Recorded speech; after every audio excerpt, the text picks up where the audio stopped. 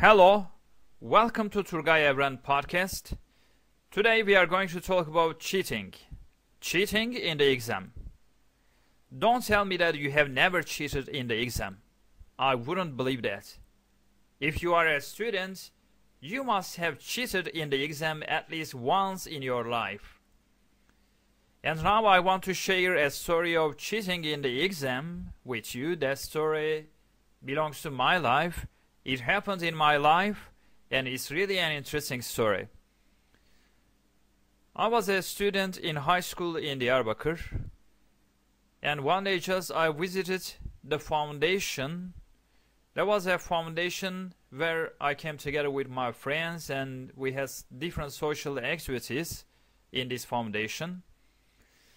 There was a man in the foundation, and this man wanted to finish the high school from outside.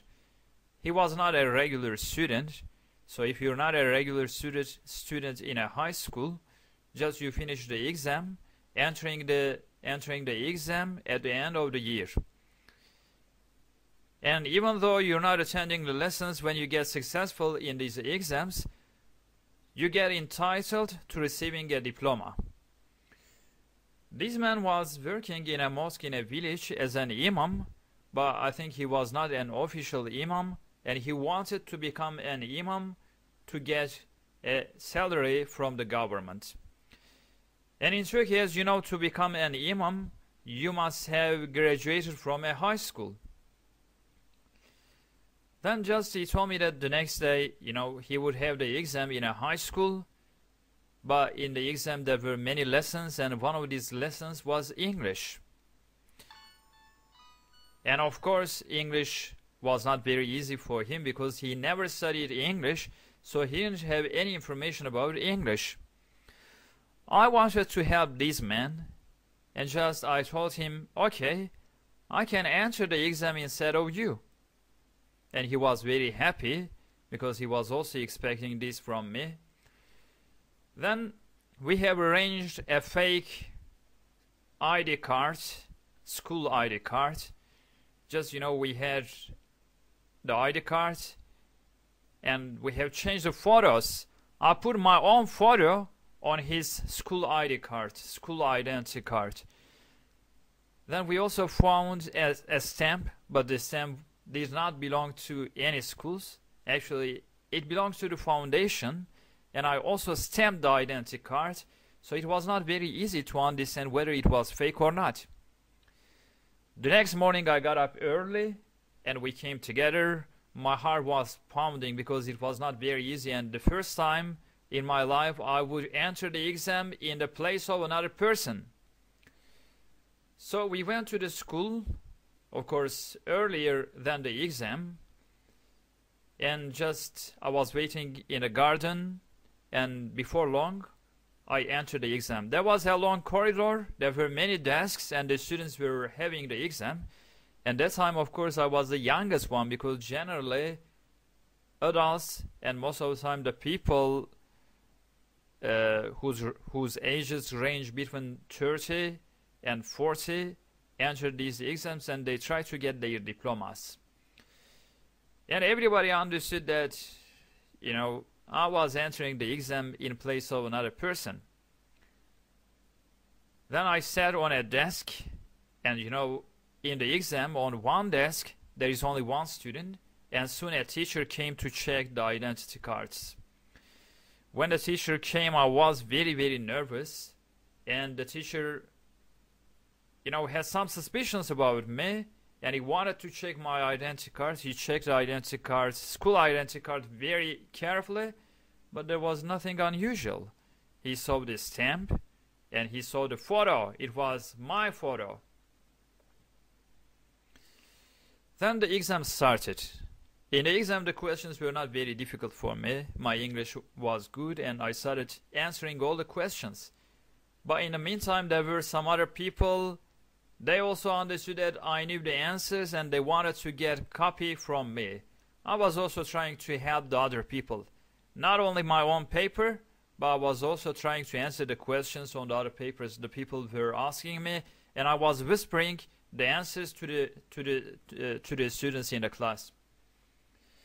And after some time, this time the manager, the principal of the school, appeared on the corridor, and he has noticed that there were some people in the exam trying to get some help from me. There were some men, and they were trying to get answers from me. And there were some women, they were also trying to get the answers from me. So he had a very big suspicion. He came to my desk, and he also wanted to check my school identity card. When he checked the identity card, he saw that there was nothing unusual, but he was suspicious. And this time, just, he asked me to stand up and to follow him. I was in a very difficult situation. I started following him, but my heart was beating very fast. I didn't know what would happen. Then I followed him downstairs, and I went to his room. He opened the door, and just on a bookshelf, he got some files. And he picked up a file, and he started checking the original papers of the students. Then he found the paper. And of course, on the original document, there was a different photo. He was very angry. He looked at me, and he told me, "Your life is finished. Your school life is finished." It was really a very difficult situation. I didn't know what to do. I was so ashamed of myself. I had done something very bad, and perhaps I would be punished severely for the actions that I did. I looked at the ground in shame and disappointment. Then the manager told me, just if I call the police, you can find yourself in the jail. So it's not only about your school life, and even you can get deprived of your freedom. I didn't know what to say, because I had nothing to say. Then suddenly the manager saw a hole in my shoes. My family was not well off. I came from a poor family, and even my mother couldn't afford to buy me a pair of shoes those days. My father had passed away, and all the burden of the family was built on my mother. And then he told me, "Look at your shoes. You must come from a poor family, and look at what you are doing.